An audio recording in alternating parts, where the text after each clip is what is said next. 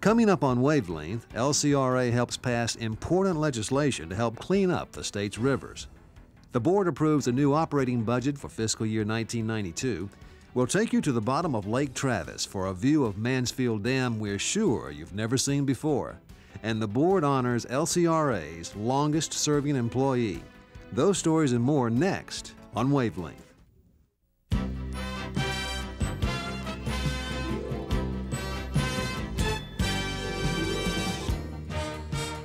From the Lower Colorado River Authority, this is Wavelength.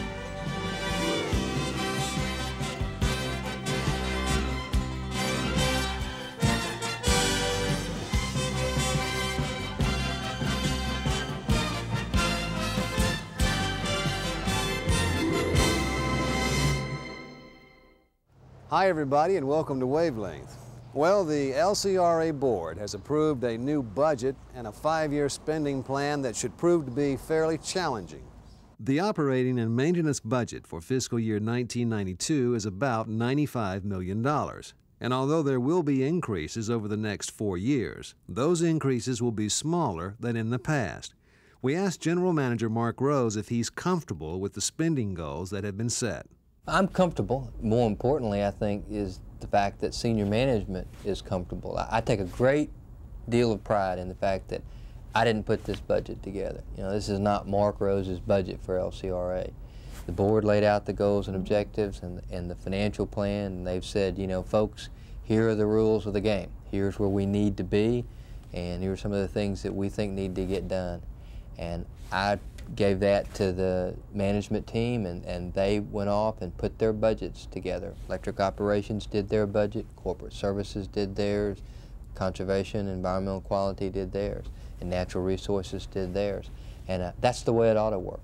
And so, you know, I take comfort in it because the management team at this agency has said that we can make all this happen.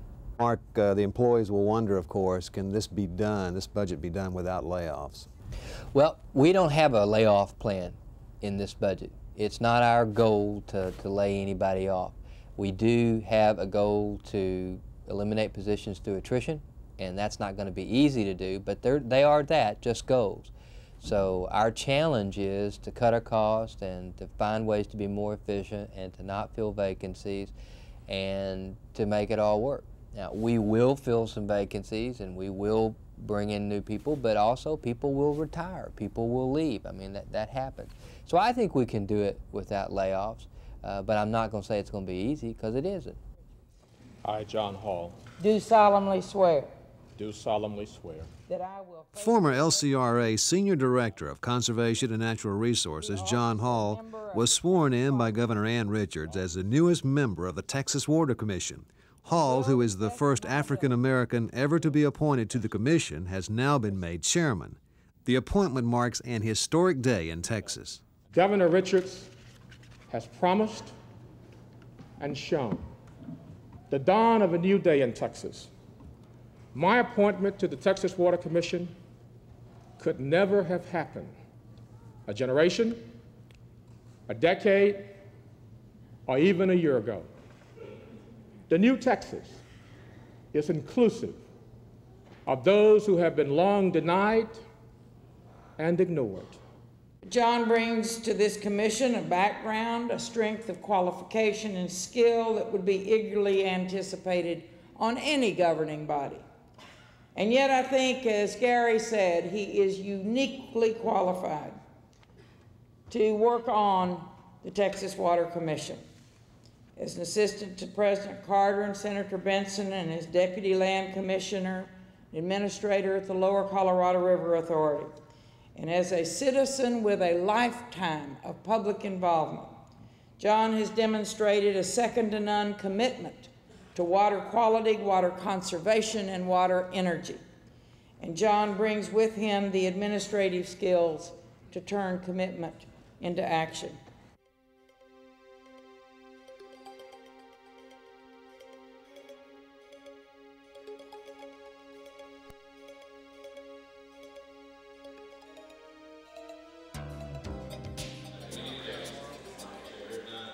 The Texas legislature in the session just ended passed a bill called the Texas Clean Rivers Act.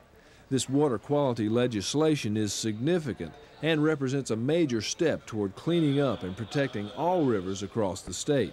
It tells river authorities across this state to be concerned about water quality, and it tells cities and river authorities to work together to be concerned about water quality, and it tells the Water Commission to look at water quality on a river basin basis.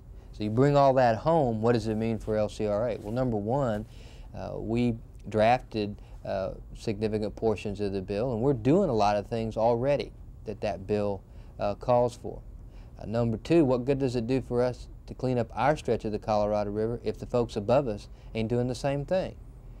So if we don't all work together, we may clean up our section of it, or we may get Austin to clean up their section of it, but if somebody below us or above us doesn't do it, you still don't have a clean river. So it's a landmark piece of environmental legislation, and LCRA played a leadership role in getting it drafted. Senator Barrientos from Austin sponsored it in the Senate. Robert Saunders sponsored it in the House, and I know they're very proud of it and are very proud of the role that LCRA played in helping to get it passed.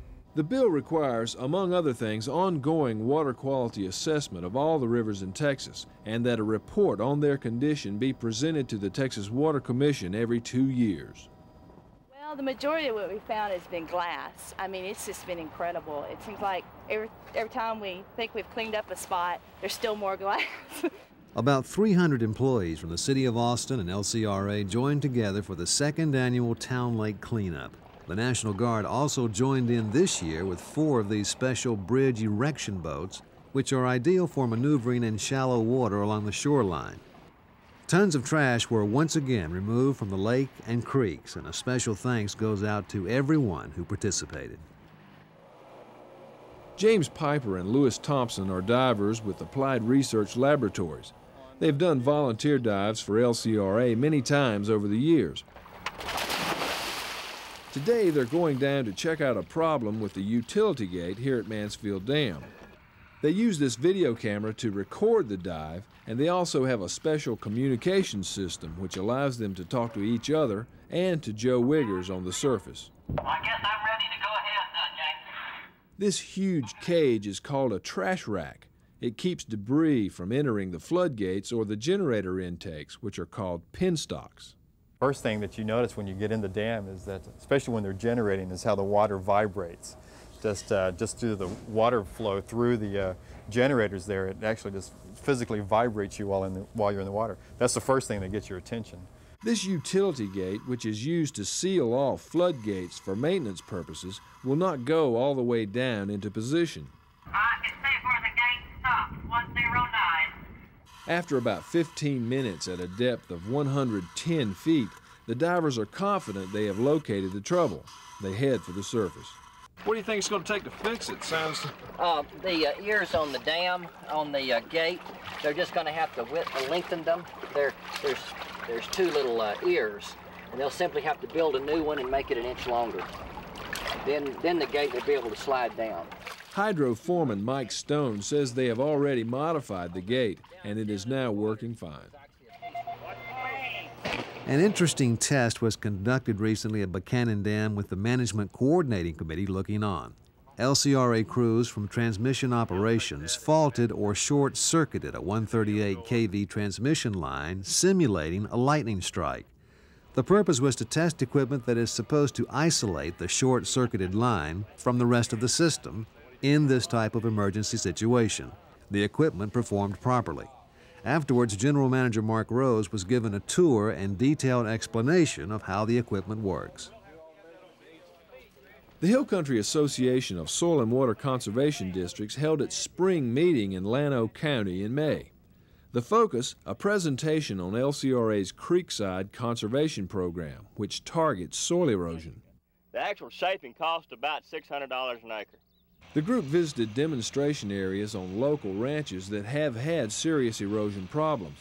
This pasture has been reshaped, root plowed, and planted for future grazing rotation. The future looks like that we're probably going to have more requests from landowners to participate and other soil conservation districts to participate than we can really get to. So we've got a waiting list type situation that's developing as a result of our success on these projects. Llano County officials later presented Bill West with a plaque honoring LCRA's soil conservation efforts in the area. This group of students from Austin High and Martin Junior High have a special interest in the engineering marvel that is Buchanan Dam. They are members of TAME, the Texas Alliance for Minorities in Engineering. LCRA sponsors the Austin High chapter of TAME, which involves students in engineering activities throughout the year. There is also a summer jobs program for TAME students and college scholarship awards. When I first joined, I didn't know much about engineering, and I was only a freshman, and through visiting the LCRA plants and visiting other places like that, I decided I liked it, and I decided to go ahead and pursue a career in engineering at UT. Venice is one of 2 Austin High students to receive $1,000 scholarships from TAME for next semester. Can you write down 10 for DO? The Colorado River Watch Network is just over a year old, and it has already become more successful than anyone imagined. 400 students are now involved in collecting water samples at 38 different sites on the Colorado. The data is used by LCRA to determine water quality along the river. The students recently got together at Inks Lake State Park, where they shared their ideas and compared experiences from the last year. The River Watch Symposium is a chance for all of our student monitors to get together. We've got kids here from Bay City to Lake Travis to Johnson City that all have a chance to sit down and talk to each other and tell each other what they've found. Cassie Delarius has been collecting samples on Barton Creek for the past year, and now she's passing on her knowledge to other students in the program. Well, I've learned how to test the creek and what's going on in the creek area. I've also been involved in a lot of political action with the development sites around Barton Creek. Amanda Eads has been testing Shoal Creek and says that the experience has persuaded her to pursue a college degree in water quality. She, like other students here, feel they can and are making a difference. I think we are the solution. I think this generation is the generation that can be the solution for because we have to start with this generation if we can't wait to the next one. 32 schools are now active in the Colorado River Watch Network, and the excitement seems to be growing.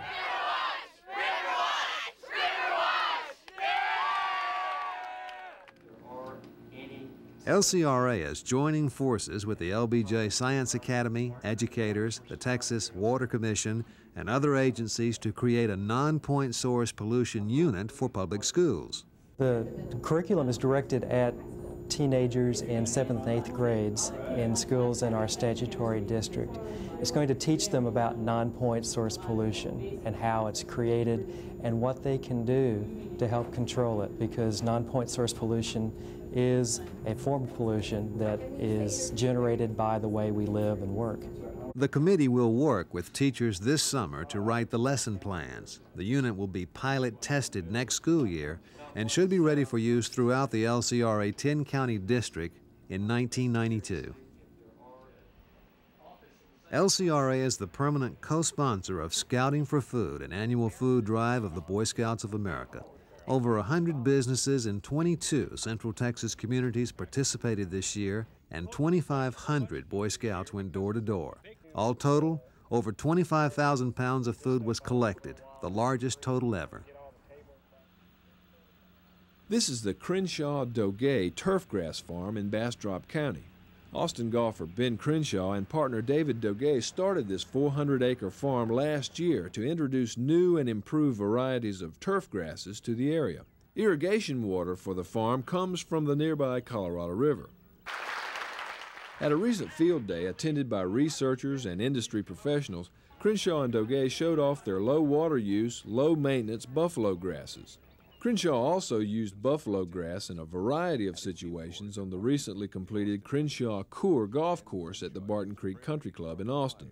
Not only golf course, it has such tremendous recreational uses, playgrounds, parks, highway right-of-ways, developments.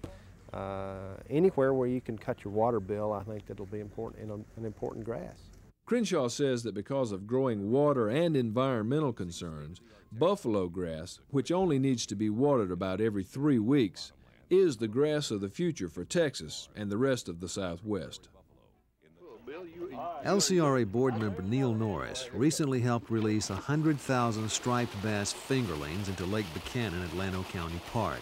The fish represent the annual lease payment from the U.S. Fish and Wildlife Service for LCRA land used for the fish hatchery near Inks Dam. This is the third year LCRA has received the nearly $6,000 payment in fish.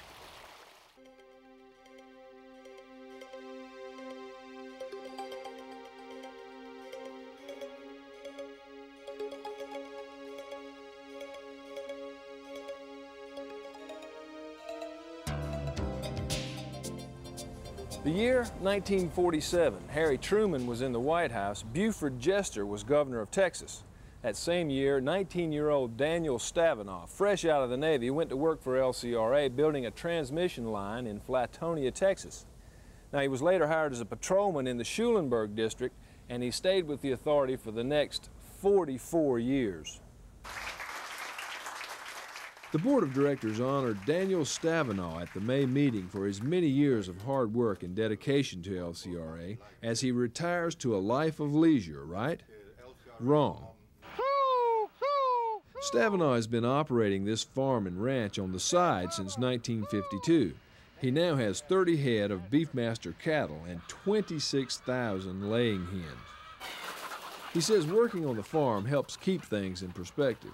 These people say they got trouble, they don't need to go to a psychiatrist. Just come down here for 8 hours on the farm here, run a tractor and work around these chicken houses, then their problems is over with. Stavinoff has worked for 6 of the 7 general managers LCRA has had, and he has seen tremendous growth and change in the electrical distribution system. But over all those years, he says he's never felt like leaving LCRA. Several different places offered me a job to come work for them. I said, no, I stayed with them here. I've been here that long with them. I enjoyed working with the company, and there's no other place I would want to go. But like I told you, that LCRA is a good organization. It's the people that makes the company. Daniel's wife, Doreen, says the main change since his retirement is that the phone doesn't ring in the middle of the night anymore, calling him out. Stavinoff has worked at LCRA longer than anyone, and his advice to those coming along behind him: always see if you can face a person to do any dealing with them face to face, and always leave them with a smile. That's what my mom always preached to us.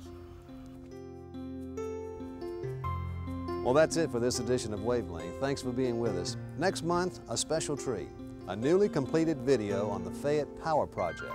We'll see you then.